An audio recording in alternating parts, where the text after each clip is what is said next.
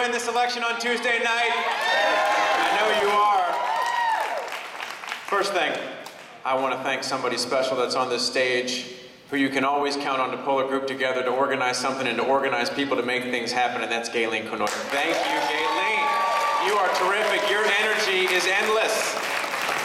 We're glad to have you, not just as the Democratic chair in Hampton, but also as the first vice chair of the party up in Richmond. It's important, the work that you're doing, so thank you so much for what you're doing for us. I want to tell you why I like Congressman Bobby Scott. He's not only a friend, a mentor to me in Congress, but he's somebody who wants to take this country forward and not let it go backwards.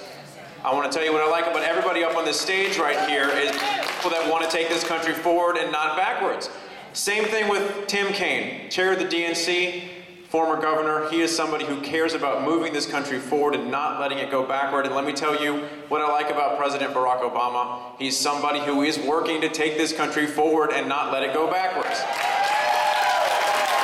Now, look, we're Democrats, and as Democrats, we don't agree on every single issue. We're like a family around the dinner table.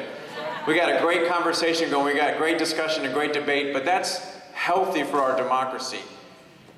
The other side of the equation, they want to say no to everything. Not propose ideas and say we have a different idea and we'd like to have a discussion and a debate and maybe find a common ground. They just want to say no. My message tonight, it's going to be short, but it's very simple.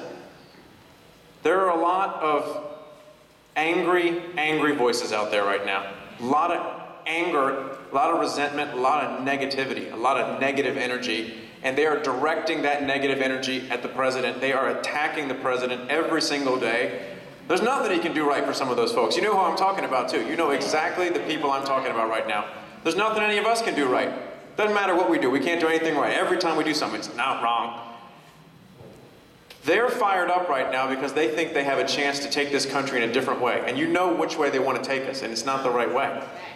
And you know what they're saying to themselves right now? They're saying, well, we're going to have a good night on Tuesday because the folks on the other side are going to sit this one out. That's what they're saying right now.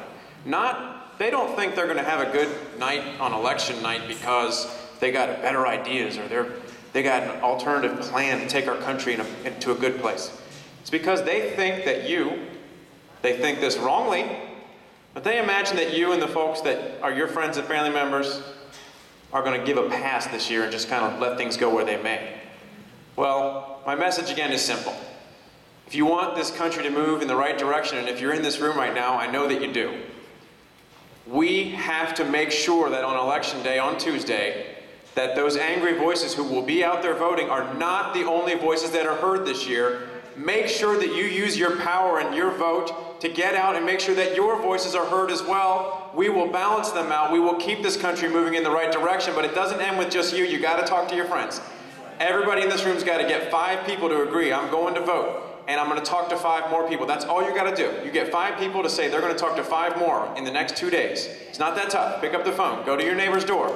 Make sure they're out there voting. If you do that, we're going to have a great night on election night. Thank you for all the work you're doing for us. Let's get this